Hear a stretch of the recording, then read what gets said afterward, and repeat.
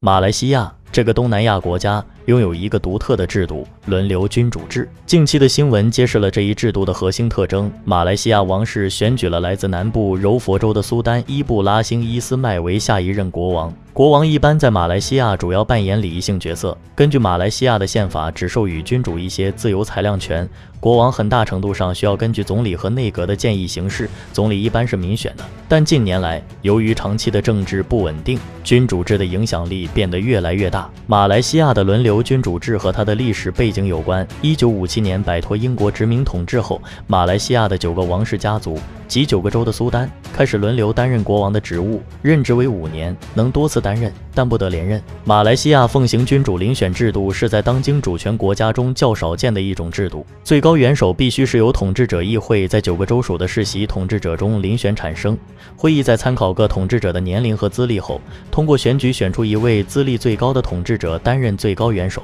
在他担任最高元首期间，不得兼任原州属的统治者职务以及任何上市公司的董事。这一独特的制度是多元文化和多民族融合的产物。马来西亚是拥有马来西亚人、华人、印度人和其他民族的多元文化社会。遴选制度一定程度上确保了各个族群在国家元首的选择上机会平等。9个世袭统治者分别来自柔佛州、森美兰州、雪兰莪州、彭亨州、霹雳州、吉兰丹州、吉打州、波利士州和登嘉楼州。另外，由于马六甲、槟城、沙巴和沙拉越并没有世袭州元首，所以这4个州的州元首不在最高元首候选者名单中，自然也没有推举和表决的权利，但是他们可以列席统治者会议。在现代马来西亚，国王主要扮演礼仪性的角色，他的权力受到联邦宪法的限制，但任有4方面的酌情权，不需要通过内阁，包括判断谁是获得国会多数下议员支持的首相人选，在首相要求提前解散议会时，决定是否听取，就任何牵涉马来统治者权力及地位的事务，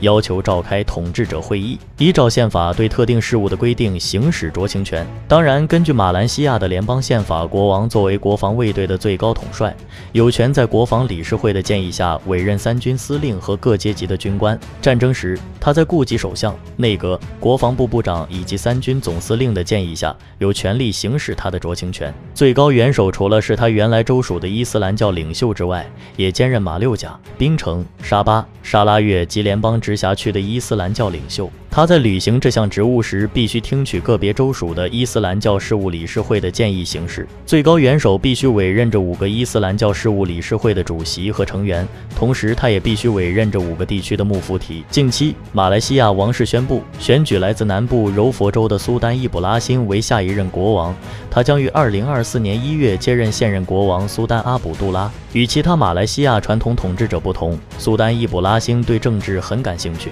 并表示他与总理安瓦尔关系良好。这位苏丹以拥有大量豪华汽车和摩托车而闻名，他的商业兴趣广泛，从房地产到采矿业都有涉及。他持有股份的一家公司之前还和房地产开发商碧桂园成立了一家合资企业，在柔佛州开发一个名为森林城市的项目，该项目投资超过价值1000亿美元，只是碧桂园目前似乎陷入了债务危机。苏丹依卜拉欣还公开主张在柔佛州和邻国新加坡之间建立经济特区，以加强联系。总之，马来西亚的轮流君主制是这个多元文化国家的一个独特特征。这一制度将马来西亚的历史、文化和政治紧密相连，塑造了现代马来西亚的政治景观。